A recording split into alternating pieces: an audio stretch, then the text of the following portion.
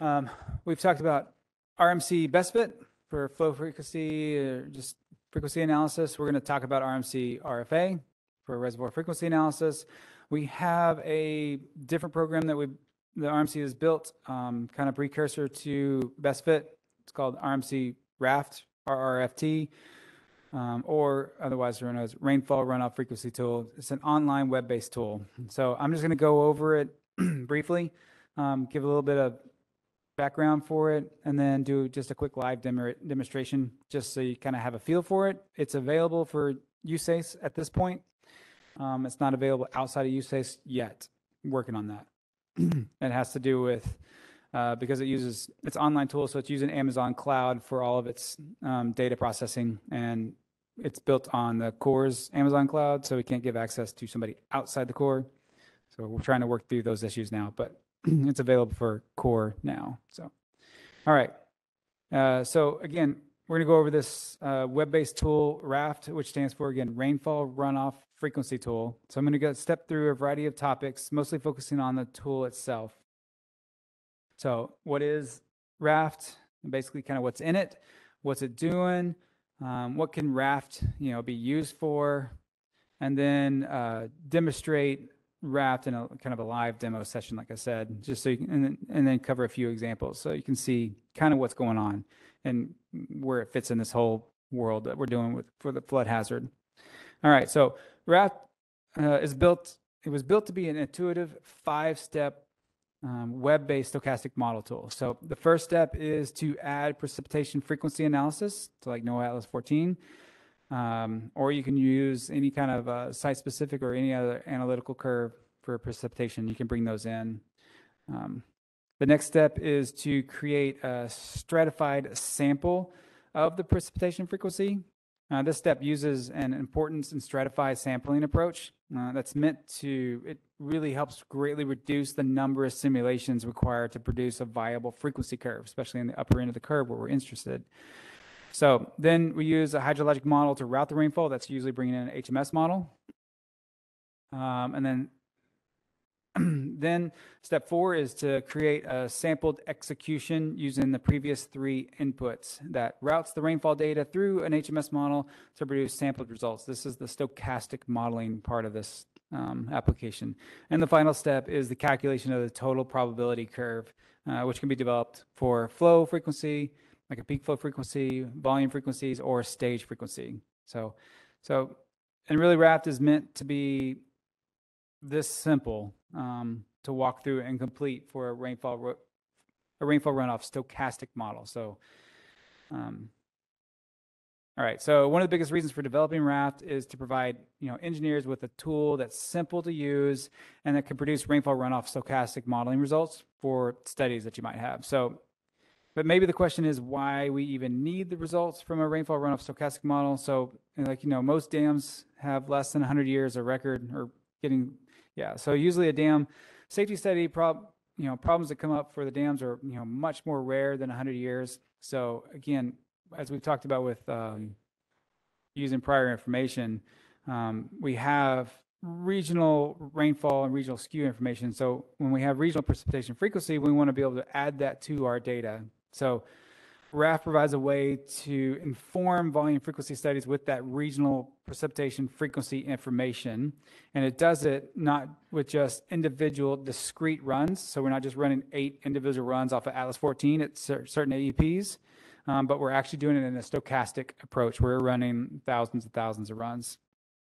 So that means the factors, the results have factored in things like our hydrologic parameters, uncertainty, so uncertainty in loss rates or transforms, hyetograph uncertainty, so different type of storm patterns, both spatial and temporal, and then of course the rainfall depths, differences, uncertainty in the depth. So for the core, dam safety studies, Bayesian estimation analysis, and BestFit, of course, is used. So the Bayesian approach allows us to incorporate all this.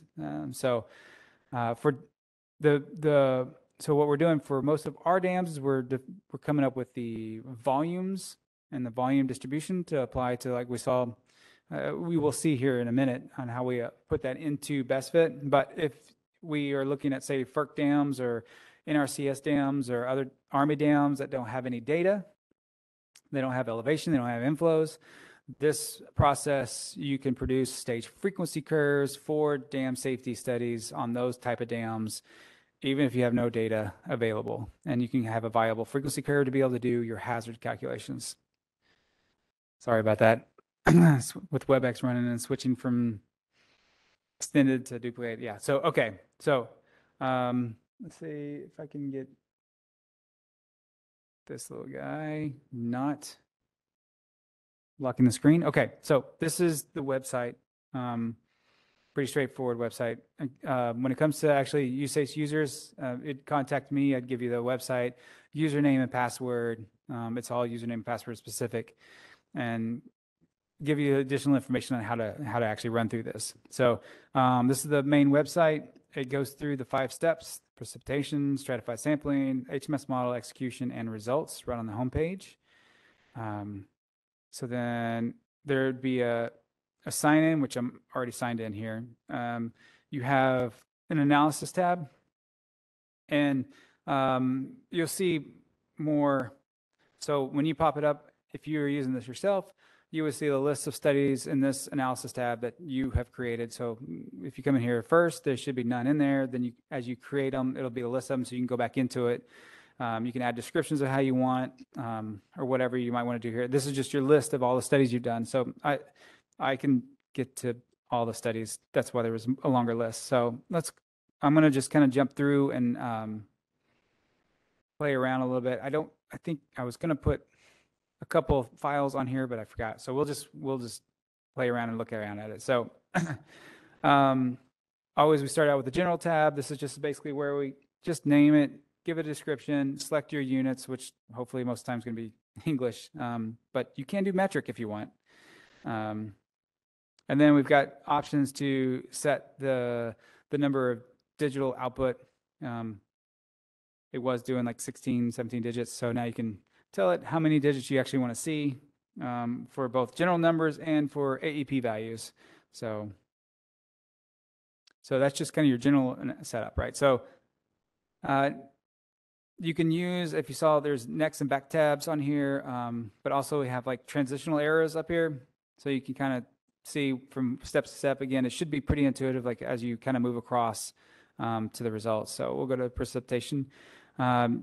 Again, in here you have 3 different type of precipitation frequency studies you can add. The primary one will be NOAA Atlas 14. That's what you're going to use like most of the time, unless you have a site specific for some reason. Maybe up in like the Northwest or something, they have a lot of site specifics, and there's some other places too. But you can put those in the site specific ones as analytical or empirical curves. But NOAA Atlas 1 is what we would select most of them. As soon as you select the analyst type, it opens up this information down here for the type that data that you have. So the study of this one over here is a NOAA Atlas 1 for 1 day. So this is a little small watershed. So you would bring the shapefile in, just drop it. You just drop it in this box, and it immediately pops up over here. And hopefully, depending on where it is, you have the option for. It's kind of off the screen here. Let me scroll up a little bit.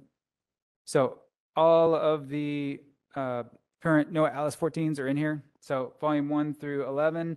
And then if you really want, you can go out into the Pacific Ocean to volume 5. And if you're doing any studies out there, hopefully you get to travel to those islands. But we do have the volume 5 Atlas 14 for those islands out there if you need them. So, but otherwise, most of them will be in here. So basically, this just allows you to bring in the shapefile for your watershed, select the volume, the Atlas volume for that watershed where your region is. You can select durations from Atlas 14, again, from 5 minutes to 60 days, just like, so this is all the Atlas 14 data is right here. So you don't have to process it anywhere else. You just come in here, you drop your shapefile in, you select the volume, your duration, you come in with an areal reduction factor. So this one happens to be 1 because this is a super small basin, but you will have to know what areal reduction factor you need to apply before coming in here, because, you know, Atlas 14 is point data. If you got 1,000 square miles, you need the rainfall for 1,000 square mile basin, not the point. So there's an areal reduction that you apply. And so that's it. So you put that information in there, and then you basically run, you come down here and you push the process Atlas 14 grids. So this chart would normally be empty, but it takes pretty quick. It's pulled all the precip data for the Atlas 14. If that's all you needed for studies, then that's all you need. You can come in here and you can export that data and move on. You don't have to pre-process it with another tool. So this is what I use now instead of MapView or GIS. Go ahead.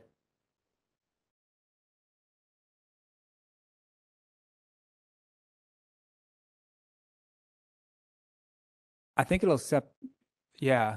I mean, we use Albert areas for almost all of our projects. That's almost always comes in with that, but I think accept, yeah. And we're going to make this a lot smarter as we move forward so that you can, it'll select the volume for you and things like that. And you can see like maps where it might fit, because some watersheds cross volumes. And so we're going to continue to make this a little bit easier and smarter to use. But right now, yeah, you can bring it in. So again, it just processes the precip Atlas 14. And this is usually all you really need for processing what we need for best fit for volumes. You just really need to calculate the 10, 100, and 1,000 year. But maybe you want to do a GEV extract, which is usually for precip. A lot of times we're going to use GEV distribution to fit precip. So that's the default. You have the option to change the ERL. So that's a value that kind of helps define how wide the uncertainty is. So I'm going to go ahead and throw in 135 in here because I want the bounds to be tighter around the 1,000 year instead of the 100 year. So the original ERL that comes up is just based on kind of the average, and I like to look at the 1,000 year, but because I don't want to be over or under. Anyway, so the point is, you can do a GEV, you can do a bootstrap real quick, and you can extrapolate the data and use that for your study. So from there, we can move on forward to sampling. So real quick, we use importance and stratified sampling with extreme value type as our importance data. So basically what that means, it is with those, so the see, you can see all the different colors. That's our stratification. So we've broken up the curve into bins, to different bins. And then we have certain amount of bins. The user can select however much they want, they can do. So I'm doing 20 bins, 250 events per bin. So it's 5,000 events, right? So you can break that up as you want. I like more bins. I like more events per bins than more bins. But but the point of the importance part of it, using extreme value type 1, is that it forces more of the bins in the upper end of the curve. So, and what I mean by that, like a lot of types might be uniform. Let's see if this will, I don't want to break it.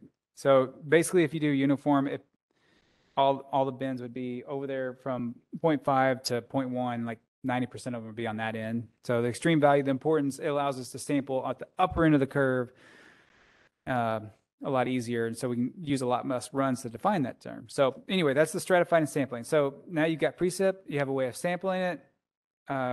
You just add in here, you just simply drop in your HMS model. Currently, we're using 4.9 as our version. We drop it in here, and then you just add it. That's it. So your HMS model for us typically uses 3 hydrographs, 3 sets of basin models that have different loss rates or transforms. So that's kind of 9 different basin or 9 different simulations in HMS that would pop in here as a minimum. So then we have the execution, and we have the sampling execution. So this is where everything's pulled together for stochastic. So we're able to select everything. We have compute resources. So again, it's on the cloud. We typically use extra high, so we're using all the compute power that we can. You add your models, you add your stratification, sampling. The storm weighting allows you to select all your simulations from HMS model, or you can weight them however you want or not select them. So it just gives you some flexibility on which ones to run.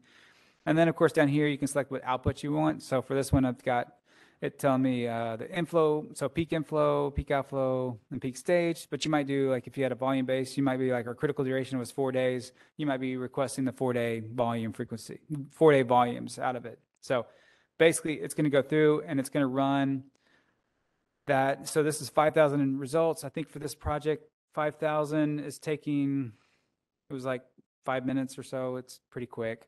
I know I can run like 20,000 in about, it's about 20,000, 20 minutes. So it goes pretty quick. So if you really need to run a big one, like 100,000, you can do it. It'll be maybe an hour or two, but pretty fast overall for doing a stochastic model rainfall runoff process. So then we have the results where you're actually calculating. You can see, so I'll just show the stage side of it. So this is 5,000 results with the for stage for a particular run. So you can tell there's 3 different precepts and losses, and so you kind of got 3 different kind of trails going through there. This is the stratified results, so this is not what you would use for your answers. You still need to convert this into total probability. Luckily, RAFT is doing that for you, and so it'll convert all that information for whatever curve you're running into a total probability curve. So if we got this, we have this for the computed and the upper and lower. Now we have enough information. We have the mean and standard deviation for particular volumes at the 10, 100, and 1,000 year. And so we could take that over into, so if this is a volume, we could take that over into BestFit. If you are an Army Dam or FERC or somebody that didn't have reservoir information, you have a stage frequency curve you can use for your flood hazards. So that's the idea behind this tool. It's just pretty straightforward. You have precept data already available. You bring it in. You have an error reduction. You bring it in. You bring in your HMS model, and you can run it however many thousands of results you need for whatever information you're looking for. So peak flow frequency, volume flow frequencies, which is what we use in our studies a lot of time for the inform BestFit, and then for stage frequency if you don't happen to not have, because you can't really do RFA if you don't have any inflow or elevation data. So this gives you a way of doing that. So yeah, I think we'll just call it.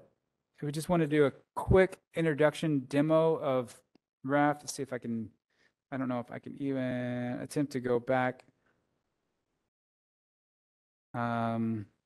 Yeah, this is just more information. This is just what it might look like for a stage frequency.